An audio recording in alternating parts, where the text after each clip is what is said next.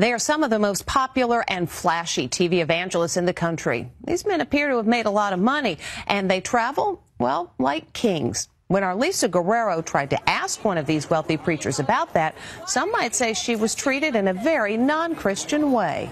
There ought not be any poor among you. They're among the most popular televangelists in America. I just need more. I just need more. And they're wealthy beyond imagination. One of my chandeliers costs more than most people's house. I got 22 chandeliers in the house. They live in huge mansions, drive fancy cars, and forget about flying coach. They own some of the best private jets money can buy. I got an intercontinental plane. Pastor Jesse Duplantis zips around in this Dassault Falcon 50 jet paid for by his church. Here he is boarding the plane with his wife for a short 1-hour flight from Fort Worth, Texas to his home outside New Orleans.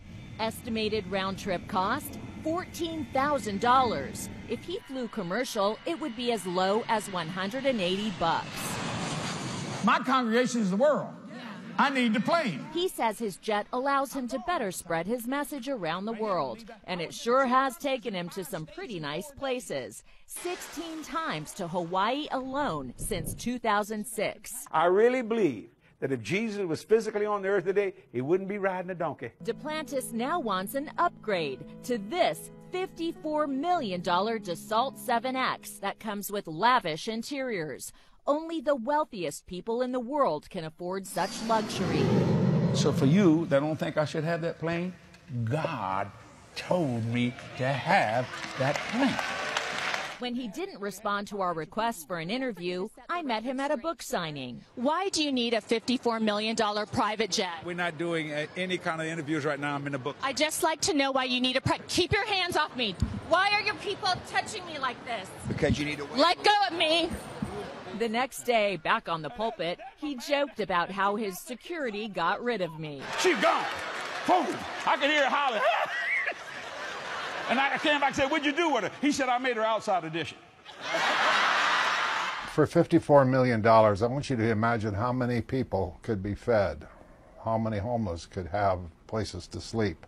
Ole Anthony and Pete Evans investigate televangelists for the Trinity Foundation, a watchdog group. They're extremely greedy. They don't need mansions. They don't need jets. But when it comes to luxurious travel... Are you seeing this?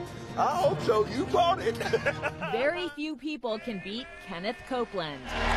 He even has his own airport next to his lovely mansion in Newark, Texas. Copeland actually has 2 private jets, a $20 million Citation 10 and a Gulfstream 5 jet that he recently bought from movie director Tyler Perry. He's flown his jets to his vacation ski resort in Steamboat Springs, Colorado, at least 143 times since 2000. So why not fly coach? Who better to explain his reasoning than to that other high-flying preacher, his good buddy Jesse Duplantis. This dope-filled world, right? And get in a long tube with a bunch of demons. Right, that's exactly the And it's deadly. We caught up with Reverend Copeland in Branson, Missouri. You said that you don't like to fly commercial because you don't want to get into a tube with a bunch of demons. Do you really believe that human beings are demons? No, I do not. And don't you ever say I did.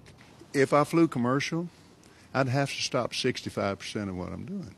How much money did you pay for Tyler Perry's Gulfstream jet, for example? Well, for example, that's really none of your business, but... Isn't it the business of your donors? Listen, he made that airplane so cheap for me, I couldn't help but buy it.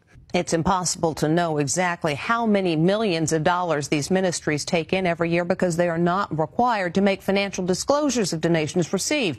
By the way, all of it is tax exempt.